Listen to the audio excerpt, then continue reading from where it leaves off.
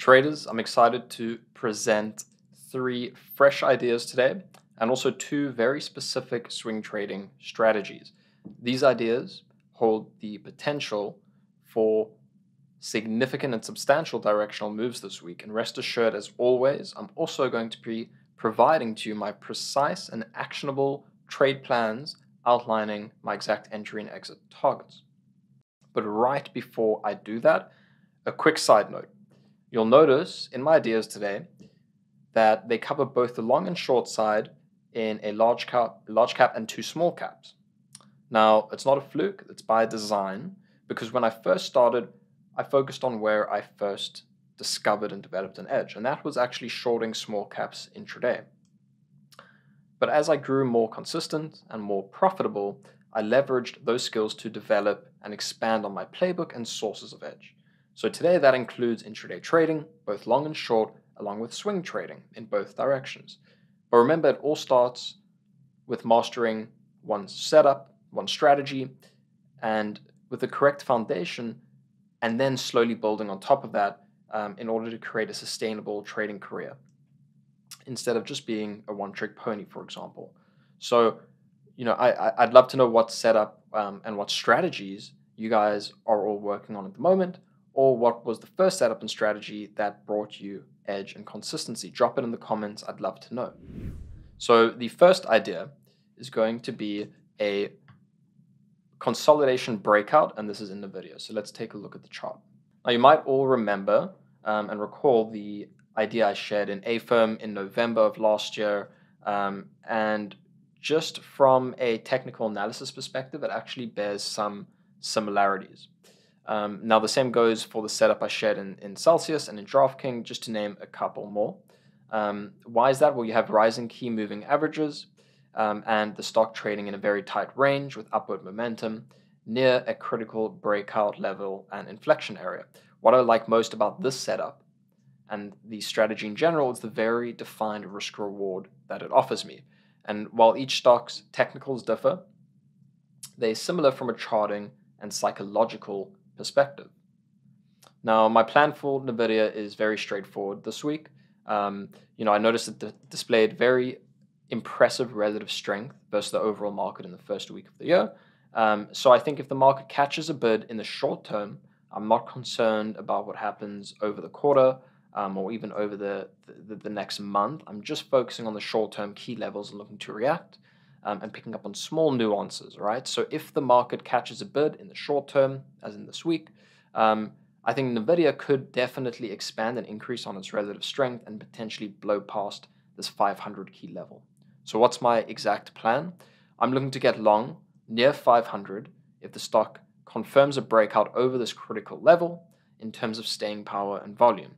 Once I see confirmation, I'm initially going to look to enter long versus the day's low, because I wouldn't want to see the stock reverse and confirm a false breakout. So that is why my stop would be at or near the day's low. But given the length of this consolidation, I'm going to be looking for a multi-day momentum if and when the stock does break out and confirm that, and I'm long. So I plan to take off a significant portion of my long into a 1 ATR up move. The stock's ATR, I believe, is around $12.32 plus minus. So that would put it, I'm looking at around the 510, 512-ish area. So roughly around 1 ATR. I'm looking kind of in that zone to take off a significant portion. Thereafter, I'm going to look to trail the rest of my position for up to a maximum of 3 days. And I'm going to be using the hourly chart, higher lows on the hourly chart to trail my stop. That's what I like to do with this specific strategy. Then the last 2 ideas are different. They are short plays in small caps, AIMD and BNZI. So both of these stocks, AIMD and BNZI, traded abnormal volume and faded off on Friday. So there's significant overhead resistance and potential supply now in these names.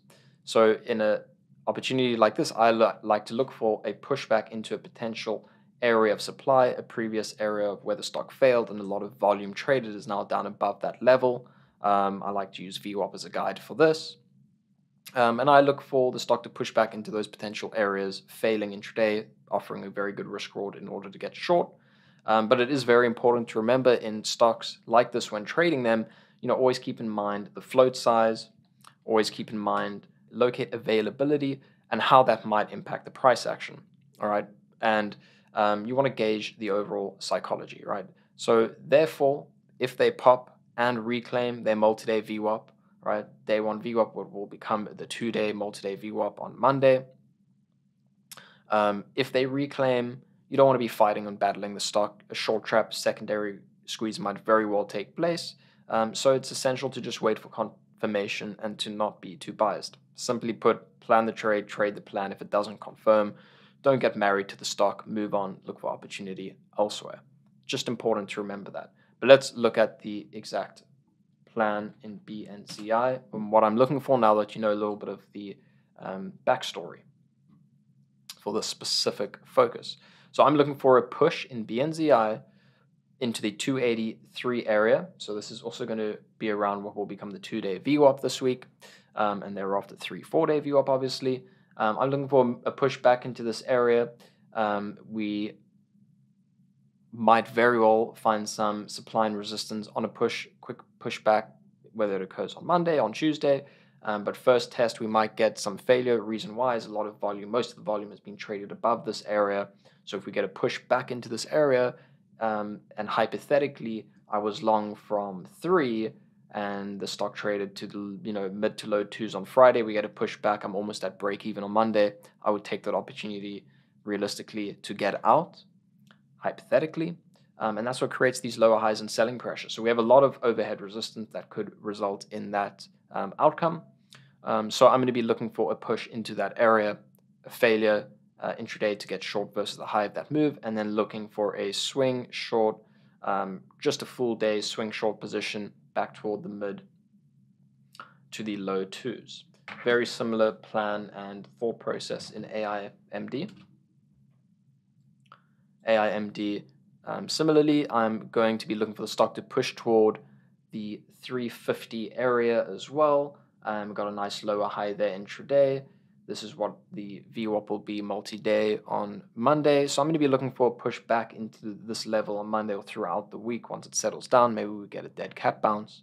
To get short intraday once we have that failure and confirmation, only if we get that confirmation and failure, for a short and a move back towards the lows from Friday. So those are my plans as it stands right now. And wishing you all good luck. Have a great trading week. And I will see you all next week. So you're an active trader, not doing as well as you want, not doing as well as you deserve, and you just can't figure out why you can't become profitable no matter how hard you try. Well, let me show you why.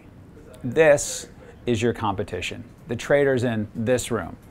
This room right here is full of elite traders, some of whom are making 7 and even 8 figures a year. In fact, our top guys have made nearly 20 million each in net trading profits in a single year. Let's head to my office so I can share more. So you're probably used to seeing videos of lavish trader lifestyles, trading gurus trading off of a laptop for an hour a day, heck, maybe even 15 minutes a day, and then them relaxing on some secluded beach for the rest of the day.